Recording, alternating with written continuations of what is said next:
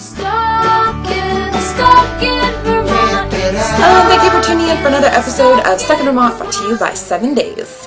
My name is Ava Solberger, and we're here in downtown Burlington at Contours Auditorium for the 13th annual West African Dance and Drum Festival, brought to you by Burlington's own Kulu. There's African dance classes, drumming classes, teacher workshops, and tonight there is the big final show. Welcome home.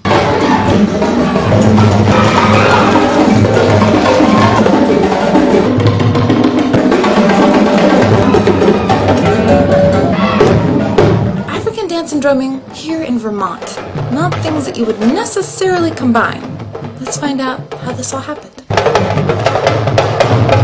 Oh, Arabagadi, you know, how you doing? White and black make together. I've been to Guinea, I've been to Senegal, and people actually know Kulu now. Right, and how did this ever happen in Vermont? A group of us went to Guinea, West Africa, and we met some people there that we ended up getting visas for. Kulu that brought you here? Kulu bring them away here. So we'll be together now 11 years and a half. And then because Kulu's been growing and been getting stronger, you know, other artists have moved in and out of the community. Kulu, I work with them, I play drum, singing, and sometimes dance. Vermont, so beautiful, you know. There's always new people coming in that are interested, and for some reason we have African dance in Vermont, which is very unique. I live in Charlotte. I like it a lot, and I definitely want to do it again. African dancing is very, very nice. For a second, I just didn't know what they were doing. It felt great. And exercise. Your body starts getting energy out, the dancing and everything. I think Burlington is the third longest running festival in all of the United States. That we bring in a lot of guest artists. Yeah, from Guinea, Senegal, Mali, Agricos. Like different countries and different people dance different ways.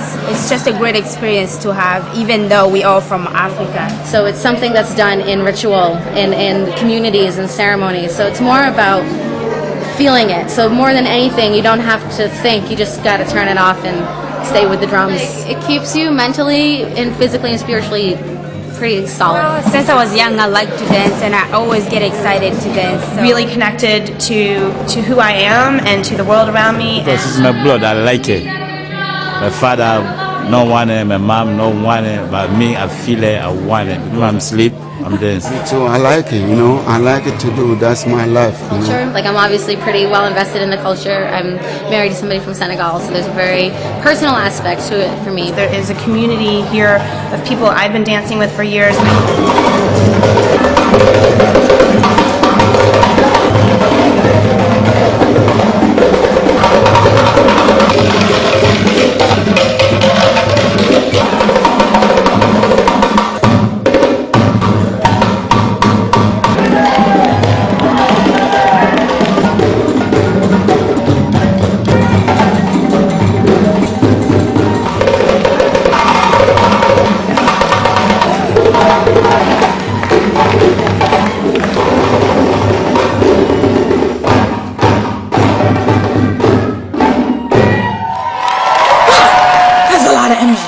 We'll get started with you again real soon. I've been doing it for a very long time, more than her. She's a new person. So how long is a long time? Are we talking months or are we talking years? Years. Since I was like a baby. Can I scooch by the No. here? You this is your second time. No. To be said, you have not known how